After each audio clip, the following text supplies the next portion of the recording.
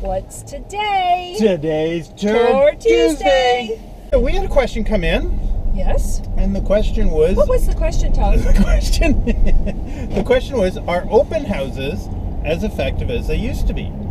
That's a really good question, because I actually get that every time I sit at the table when listing a home. Yeah, every time you're listing a home, people ask, should we be doing open houses? Kind of the overview with open houses is they're not the same as they used to be. And this year it really changed. With how quickly homes were selling and how quickly our market was going, usually a home didn't last to when you could host an open house. But more importantly, the biggest change is more people are working with their realtors. The internet really changed people being able to view homes. They don't have to go out and physically see a home today the way they used to actually learn about it. Because with the internet, with the videos and the interior photos and everything else that you can get, when you go back, even when I got into the business 18 years ago, there was the newspaper. Yep. So you had one little black and white fuzzy picture with about, not even 25 words to describe a home. So open houses were very important back then. But today, they're just not as important because people eliminate a lot of houses online first. And that is why, it's the main reason why our marketing changed 15 years ago. Yeah. Was because the internet exposes a home and shows a home so much better than any other kind of marketing that we've ever had.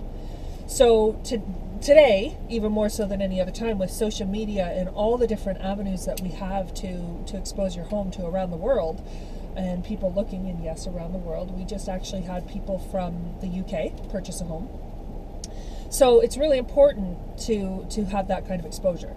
So are open houses as effective? No. I remember we used to get 10, 20 people through open houses. Today we're lucky if we get 3, maybe 5. Yeah. And the majority of them are working with realtors. So they're booking their appointments with their realtors. So after they've gone online and they've narrowed their homes down from there, they're now actually calling their realtors up and saying, okay, these are the ones we want to see. That's right. And it's not just our opinion either. Nope. The National Association of Realtors, a big organization down in the States, there's about 1.1 million realtors down there. National Association of Realtors is kind of their organization in a way.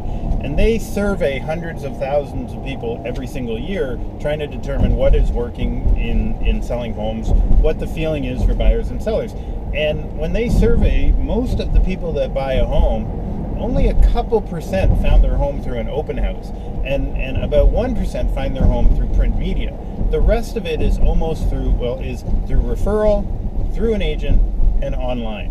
And so that is where we focus our energy, because obviously we want to sell your home. And it's one of the reasons we don't do as many open houses as we used to. So that's your answer? Yes. Okay.